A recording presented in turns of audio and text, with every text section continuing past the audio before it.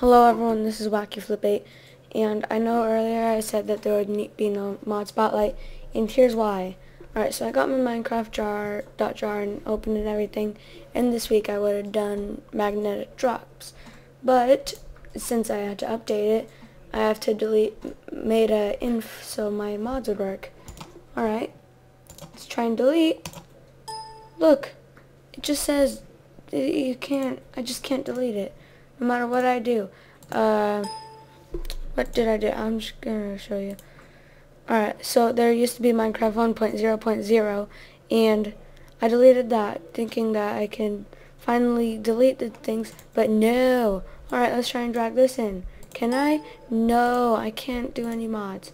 So if any of you know the solution to this, please leave something in the comments because I really want to do a mod spotlight this week. I don't like lying. So yeah, thank you all for watching, and just please help me out on this one.